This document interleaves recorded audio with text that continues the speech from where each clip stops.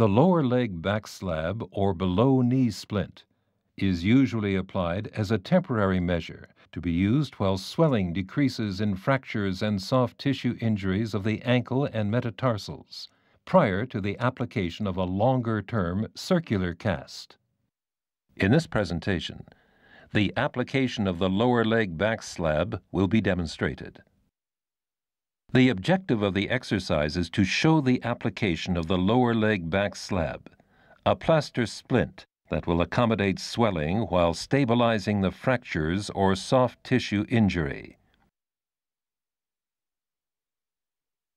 The lower leg backslab is indicated for fractures and soft tissue injuries around the foot and ankle. To apply the lower leg backslab, the following materials are needed: a stockinette or tubular gauze bandage, cotton wool for undercast padding, scissors,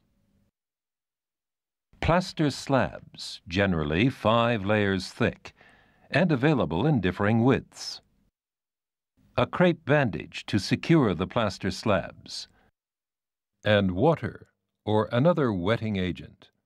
The water should be tepid or lukewarm with an ideal temperature of between 22 and 25 degrees Celsius. It should be noted that colder water or a bandage that is wetter will allow for an increased working time, while warmer water or a bandage that is drier reduces the working time. The patient should be lying face down, with the foot of the injured leg over the edge of the table. This position enables more dorsoflexion of the ankle and ensures that the foot remains plantigrade. In the case of severe swelling, the knee may be flexed to an angle of 90 degrees, while relaxing both the gastrocnemius and the soleus muscles, which form the Achilles tendon. The second toe should be in line with the tibia, to prevent inversion or eversion. The foot should be plantigrade. The proximal border of the lower leg backslab lies distal to the popliteal fossa. An easy landmark is 3 to 4 fingers below the popliteal crease. Care must be taken to avoid pressure on the fibular head and neck area, so as to prevent pressure to the peroneal nerve that would cause neuropraxia or nerve damage. The distal border is located at the metatarsal heads.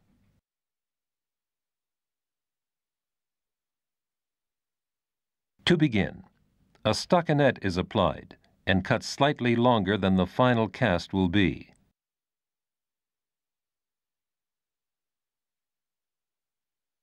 Starting at the distal border, the cotton wool is gently wound on, once around the foot, and then around the ankle in a figure of 8, making sure that the edge does not cut into the 90-degree bend of the ankle.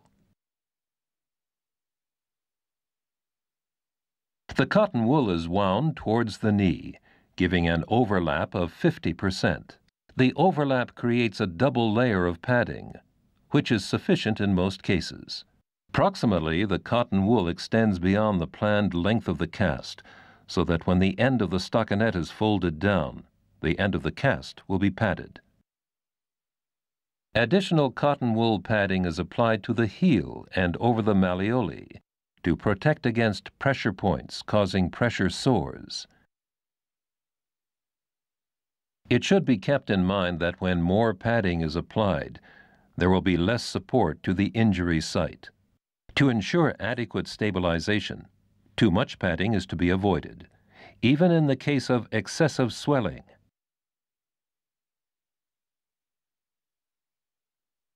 The first slab is wettened by pulling it through the water.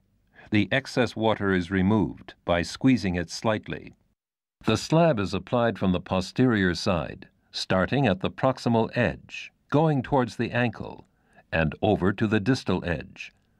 The extra material is folded back to increase the strength of the slab at the foot.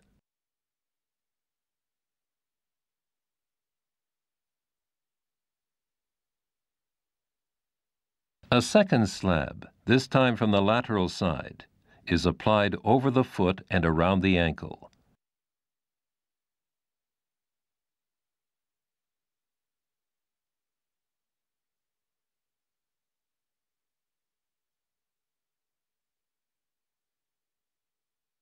A third slab is applied from the medial side to the outer side.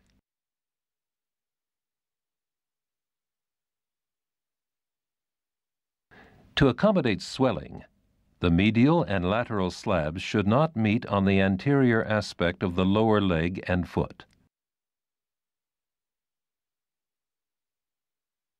The ends of the stockinette are folded over the ends of the slabs to create a smooth edge.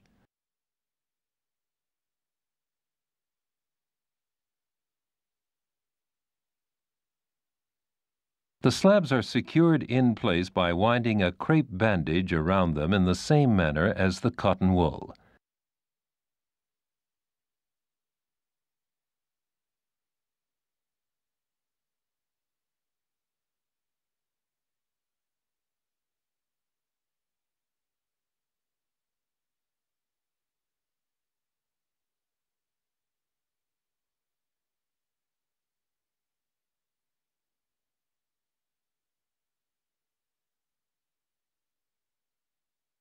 It should be noted that the plaster is still soft and can be molded to ensure that the foot is plantigrade by pressing down on the metatarsals, as shown here. The pressure should be continued until the plaster begins to set. However, the plaster will not achieve full strength for 36 hours. The lower leg back slab is not initially intended to be a weight-bearing cast, so the patient will need to use crutches. The foot should be elevated when possible to allow for the swelling to subside more quickly. The application of the lower leg back slab is now complete. The exercises for the patient may now be explained and demonstrated. They include bending the toes and quads exercises.